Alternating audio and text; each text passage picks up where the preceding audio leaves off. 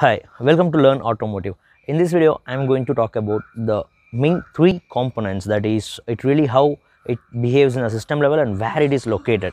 So that's what that I'll just show in the car. You can see this is the front bonnet of the car. Here I'll just show you. First, I'll tell you where exactly the ECU. Like most of you are the embedded developer or embedded some test engineer. So where the ECU, where in car, where the ECU which you are programmed and it has been fitted in the car is here. So this is a ECU. See, here you have in your in your lab or in your hill environment on your test bench, you would see these kind of the ECU. Like here you can just open it and you can see. So this is a one thing, one ECU. And if you see here, there will be another ECU. And yeah, so here we have again one more inside. It's a hydraulic component, as well as the this is called literally attached ECU. So let me show. See, here we have the knob, and for all see, this is literally for the brake. See, here you have the valves. From these valves, whatever the pressure you are applying, it will take the oil from its reservoir. And here we have the oil reservoir. So what are the brake, or what are the percentage that you are applying, the ECU calculates. So this is calculates, and it will just open up the valves to apply the brake. All right, so here most of you are familiar with the term called CAN protocol, flex ray protocol, or MOS protocol, Ethernet protocol, right? So where exactly it will be in the car? Let's see here you have the CAN bus. So this is the two wire twisted pair. In this this will be connected to the engine. And yes, we have the connection from the this same CAN protocol connection has been taken from this ECU. Here it is a bunch of harness cable, and in this we'll have the CAN bus. So this CAN bus logic has been programmed into the ECU. All right, so this is all about the where exactly the CAN protocol is located. And this is the ECU. So that is the second thing I just thought to convey. And the third thing is like how these will work, how this electronic component will trigger the analog devices by means of the oil or the kind of fluids. All right, so here we have the reservoir. So using this reservoir, we'll see.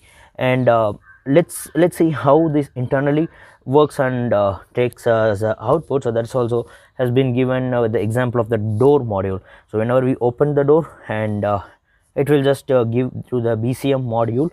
So here we have the BCM ECU. Let me show you. Yeah, let me show you here. Here you can see the ECU. So BCM ECU, it's located here, probably under the steering. So whenever you are opening the door, you can get the indication. See, now it's I opened the door, and here we have the microcontroller, that is ECU, and we have the bus as well here. So from this, whenever you open, this signal goes to the BCM, and this will be communicate here, and it will just give you the indication like the door has been opened. So similarly, you can see the hood. Whenever you open the hood, see, here you got the indication. All right, so let me show you where it is exactly. See, from this here, this cable, it sends the information to the BCM module within a seconds. Then you'll get the intimation. So if I close, it will just reset. Yeah, it reset. So this is how the car internally communicates, and this is where the places where the protocols like the CAN or Ethernet protocols works.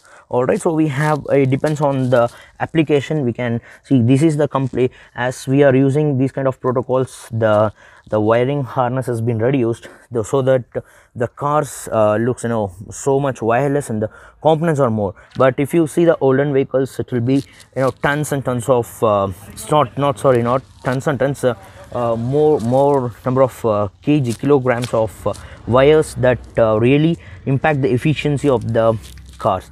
All right, so this is the short that I thought to convey you. I hope you at least understood a bit like where exactly the CAN wire is. CAN protocol is nothing but the set of rules. And a CAN bus is a wire. So what are the signals or the power has been transmitted in these wires, it will be act upon the program has been fetched into the microcontroller that has been into the ECU. All right, so this is what the agenda of this video. In my next video I can bring you a lot with the how exactly the speed and the torque, engine RPM all relates. All right, so we'll get back to you in the next video. Until then, bye, take care. And if you're not subscribed, please do subscribe and chat to your friends. Catch you in the next video.